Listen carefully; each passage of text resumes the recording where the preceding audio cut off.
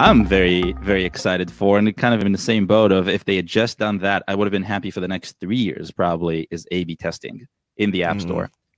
I wrote a guide on how to do A/B testing on Google Play, which offers it natively a couple of years ago, maybe a year ago. And people have since been asking me all the time, how do I do this in iOS? How do I do this in the App Store? And I was like, well, you have these hacks. You can go outside the store. You fake a landing page. And no one wanted to do it for a reason that it doesn't make any sense. And now that we have the ability to A/B test all the visuals, icons, screenshots, videos, like why would you ever not want to A/B test them?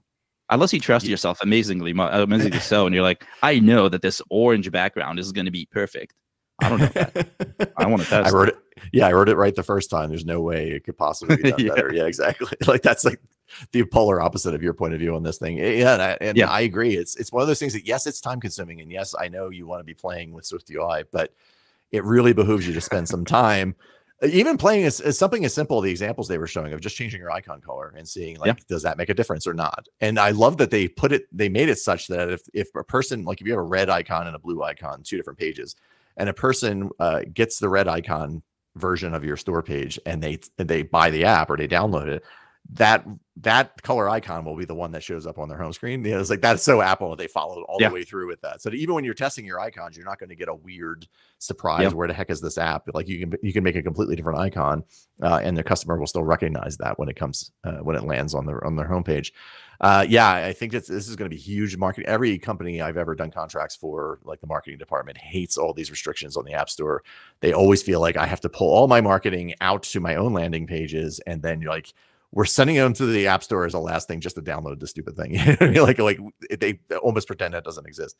But given that like 70% of people are getting to you, or what is the current percentage of people getting to your app via search in the App Store itself? Right, it's still really high, right? Yeah, it's fairly high. Yeah, so I mean, at this point, like that is where people are seeing your app, a high number of them. So like it really makes sense that for Apple to give us the ability. I just never thought they'd do it, the ability to do that. So the way they did it, though, it's interesting. So you have up to 4 variants, I think, of your actual 3 variants. Okay, 3 variants that show up on the actual search results page, or if someone's just looking for it on the store, or if they feature you or whatever. But then you get 35 additional URLs that you can use for marketing emails and other things like that. So you could send someone to your app via your own landing page or something like that. And there, it's like the sky's the limit, but you do have to get them all approved, which does make sense. But you can really go crazy with the testing. Yeah, absolutely. You need to get them approved, but you don't need to submit an app update. I think that's the big one. So I talk about ASO and keywords and testing and all that, and people go, oh, but if I want to test my screenshots, I have to release an update. I go, yeah, but it's a small price to pay in order to actually have knowledge about what works versus what doesn't. Like, yeah, maybe I'll do it with my next update. I'll think about it. Now you don't have to do any of that. None of that decision making of should I do it? Am I going to worry about it now? Should I worry about it later? No, I think it's great. I think A/B testing and the custom landing pages serve different purposes and should be used a little bit differently, but they're both really, really interesting. And the fact that we have 35 custom pages, it sounds like not a lot, but for Apple, 35 of anything is a lot. So it's such a weird arbitrary number. Why 35? Exactly. I was trying to figure out like 7 times 5. I'm like, no. Like, what is 30? What's the significance of 35 and not 36 or 40 or I don't know? Yeah, or 100 or 50. Yeah. Well, I know they know that if they made it like 100 or 150, that you would use them all. So they're like, okay, we know some people will use 5 and some people will want to go crazy with it. So we have to set some sort of limit. But yeah, I think it's an acknowledgement by Apple that we're, hey, all right, these folks are running businesses, right?